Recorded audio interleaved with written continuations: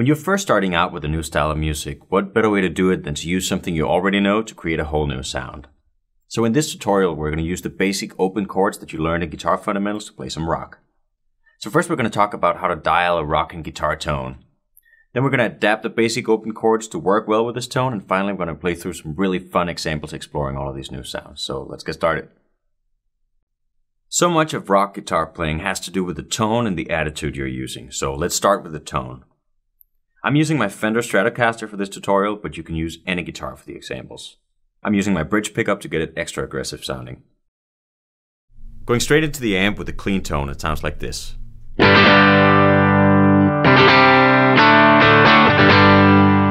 amp's gain is set to 3 out of 10, so the tone is nice, clean, and pretty.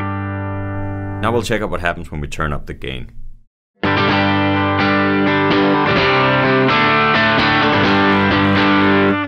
You immediately notice that it gets louder, so in order to keep the volume the same and just change the sound, we're going to turn down the master volume. You notice now that it's breaking up, overdriving, or distorting. All those terms are shades of the same basic sound, which is really gritty and cool. Originally, amps didn't have a master volume and gain like that. They just had a volume, and when you turned it up really loud, it would distort. But since that's pretty inconvenient, people started using a master volume to compensate for that, or using overdrive pedals to simulate the sound of the amp breaking up. But we'll get into much more of that later. The important thing to notice right now is that the more of this overdrive effect you add, the more your voicings will start sounding cluttered and messy. That means you'll have to adapt your voicings to work well with this tone, and that's what I'll show you how to do in the following lessons. First, let me show you how to adapt the chords A, D, and G to this rock tone. And once you've learned the basic voicings, we're going to practice switching between them with a metronome, and finally check out what they sound like over a rock backing track. So far you've been taught to play the A major chord like this, second fret of the D, G, and B string. But as we talked about in the earlier lesson, that ends up sounding really cluttered with this tone. So instead we're going to bar across the second fret of the D, G, and B string with our first finger. And then the bar is going to mute the high E string so that we only hear the middle 4 strings. Our thumb is reaching up here and reading the low E string. Because the whole idea is that you want to make sure that you're controlling the chord with your left hand so that your right hand can just strum freely. So it's all about the attitude, and the last thing you want is for your right hand to have to worry about which strings it's going to hit. So make sure you get the muting down. It's just as important as the notes you play are the ones you don't play. So spend some time getting these 2 E strings muted. That's our A major chord. Depending on how much gain you have, you may even find that the third up here in the B string, this note gets cluttered, so you can just sort of let go a little bit so that that note is also muted. You've now stripped it down to sort of an open voicing of a power chord, 1, 5, and 8, or 1. Right, but for now we're going to keep the major third on the B string in there. So A chord. Then the D chord. You've been taught to play up here. Second, third, and second fret, the top 3 strings. But now we're going to strip it down to just the basic D5 voicing, which we do by letting go with our second finger here and making sure that our third finger is touching the E string and muting it so that we only get the middle 4 strings again. A, D, A, and D. Scale wise, it's 5, 1, 5, 1. And because you only have the 1 and the 5, it sounds much clearer even with a distorted tone. So switch between that and the A. Pretty easy, right? Because your first finger just moves up to the G string, and your third finger just goes on in the third fret of the B string. It's already kind of hanging over there when you're playing the A, right? Notice those little pickup strums I'm doing, and a 1. You don't have to do that, but it's a cool way to spice it up a little bit if you're feeling up for it. Then we have our G chord. And previously you've been taught to play the G chord like this. As you can hear, that gets kind of cluttered. And a big part of that is that you have the 1 and the 3 so close together and the bass strings. It sounds really messy, so we're gonna let go with our first finger here and make sure the A string is muted by our second finger. And in many contexts, it's going to sound great to have the high root note up here, the 3rd fret of the high E string played with your pinky. But for today, we're just going to keep it to these 4 strings, the low E string, the D, and the G, and the B string. Notice that the A string is muted by my 2nd finger, and the high E string is muted by my 3rd finger. Again, so we can just strum freely in our right hand without having to worry about what strings we hit. For this little example, we're going to go A major for a whole bar, 4 counts, and then D for 2 counts, and G for 2 counts, and back to A for 2 bars where you just let it ring 1, 2, 3, 4. So with the pickup strums, 2, 3,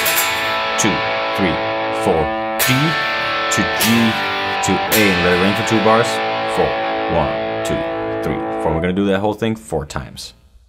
Now it's time to play through this example extra slowly with the metronome so you can play along and practice switching between the chords.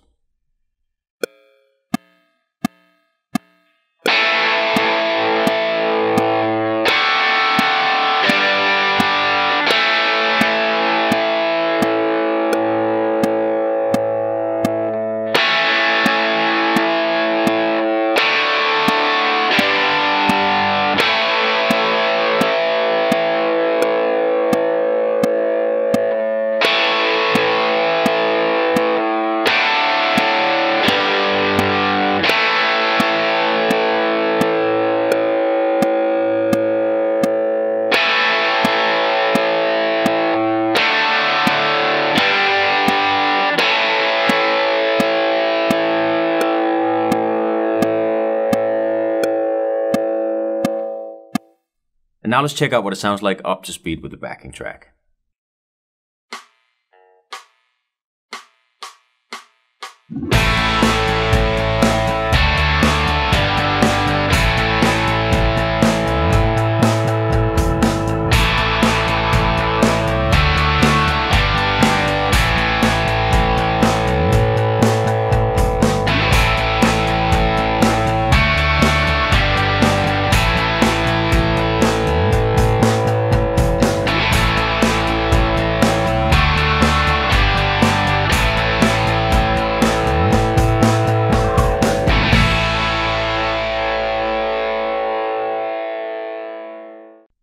Now let me show you how to adapt your C chord to this rock tone. And as soon as you've learned the basic voicing, we're going to use it in an example with the G and D chord as well. Check it out. So you just learned the G chord, right? Like this. All you do to turn this into a C chord is move your 2nd finger up to the A string instead. Sounding like this.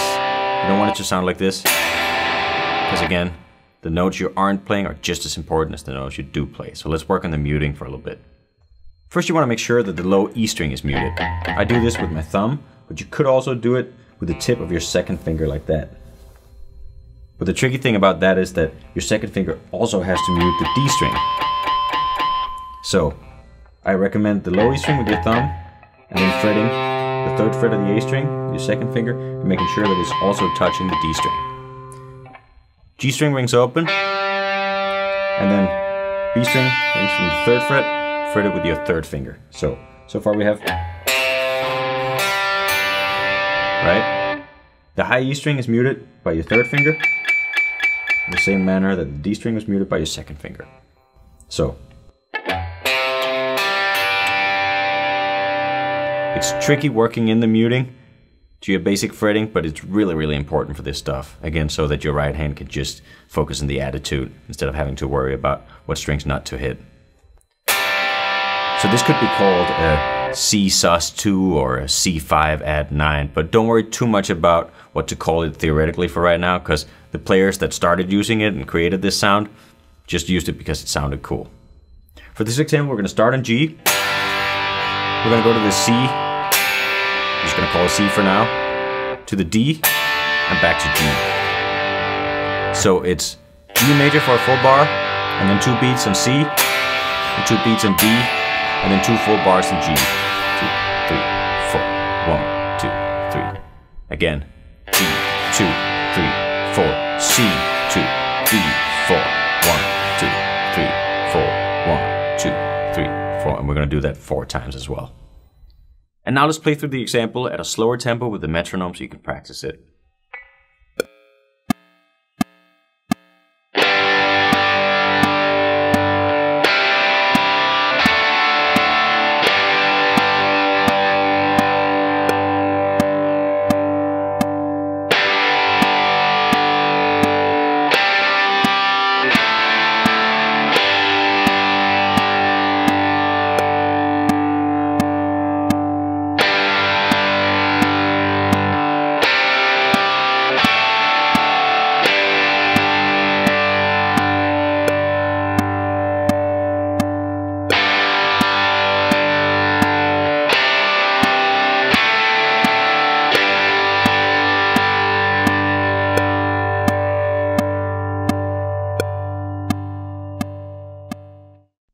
And now let's check out what it sounds like up to speed with a rock backing track.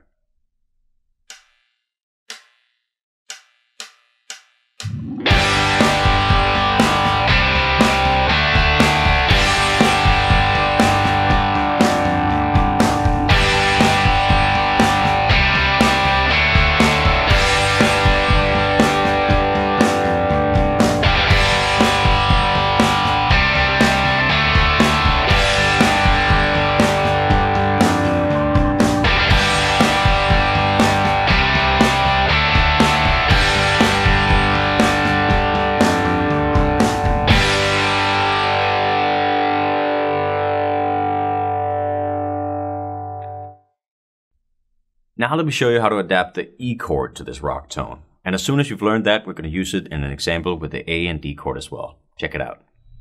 The E major rock voicing is probably the easiest one out of all of them because it's very close to how we have it. This is how you learn it already. The only thing is again that sometimes this interval between the root note and the third gets kind of messy with this tone.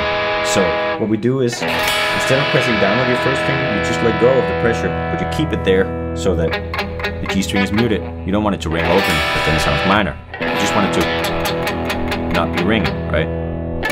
This way we only have the 1, the 5, the 1, 5, and the 1. And it's an E5. We'll just call it E for now. And if you feel like your tone allows it, you can press down the first fret of the G string and get the E major sound, but you're probably safer just leaving it out. So for this example, we're upping the pace a little bit. We're gonna go A for a full bar, the tempo is faster, and then to D, to E, and then that repeats. So it's just a 2-bar phrase now as opposed to a 4-bar cycle. 1, 2, 3, 4. 1, 2, 3, 4. 1, 2, 3. Repeat. 1, 2, 3, 4. 1, 2, 3, 4. 1, 2, 3, 4. We're gonna do that whole thing 4 times as well. And now let's play through this little progression extra slowly with the metronome so you can practice switching between the chords.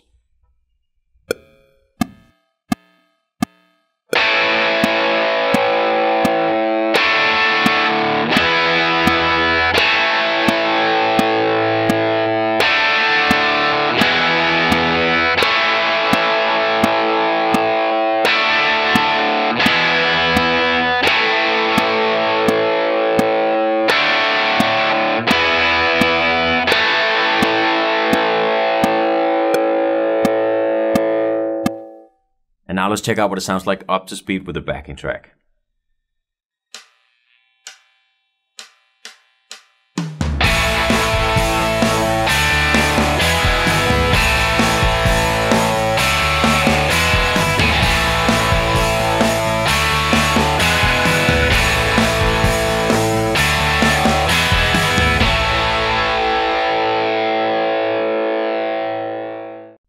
And now let me show you a whole little example of a song form that incorporates all of these chords and techniques. Check it out. So for the intro, we're going to start out playing A for full bar, and then going G to D for half bar each, and then back to A for 2 bars. So it's very similar to what we had in the earlier example, except that we flipped the D and the G chord. So now it's A, 2, 3, 4, G, D, A, 2, 3, let it ring, 1, 2, 3, repeat, A, 2, 3, 4, G, D, A, 2, 3, 4, 1, 2, 3, and that's the intro.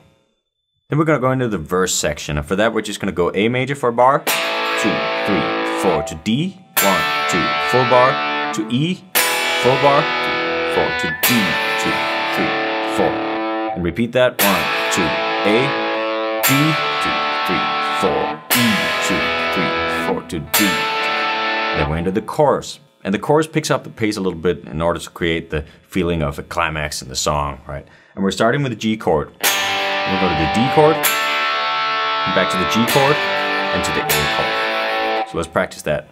G, D, G, A. And then we go G, D, A, 2, 3, 4. So that whole thing. G, D, G, A, G, D, A, 2, 3, 4. Then that whole thing repeats apart from the last chord. So G, D, G, A, G, D, E. So instead of ending on A, we just end on E now. And that's the whole chorus. And all of these chords are half a bar, so 1, 2, 3, 4, 1, 2, 3, 4, 1, 2, 3, 4, 1, 2, 3, 4, and then 1, 2, 3, 4, 1, 2, 3, 4, 1, 2, 3, 4, 1, 2, 3, 4. Then we go back to a verse, which was just A, 3, 4, D, 2, 3, to E, 2, 3, 4, D, 2, 3, again, A, D, 2, 3, 4, E, 2, 3, 4, D. Back to a chorus. G, D, G, A, G, D, A. Second half. G, D, G, A, G, D, E.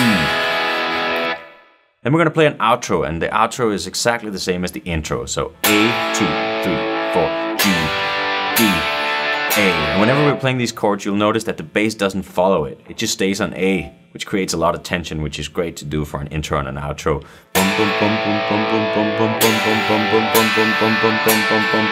It's much more tense than if it was following the harmony. So that's a really cool trick to use. Just have the bass stay on the same note while you're changing chords. And now let's play through each of these sections at a slower tempo with the metronome so you can practice them.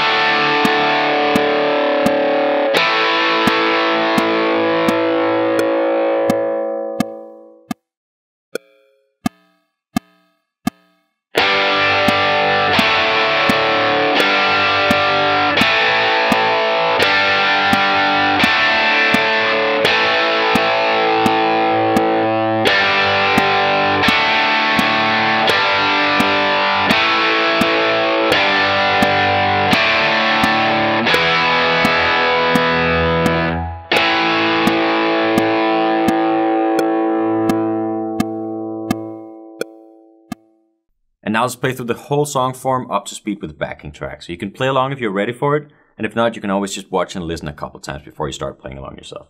Here goes.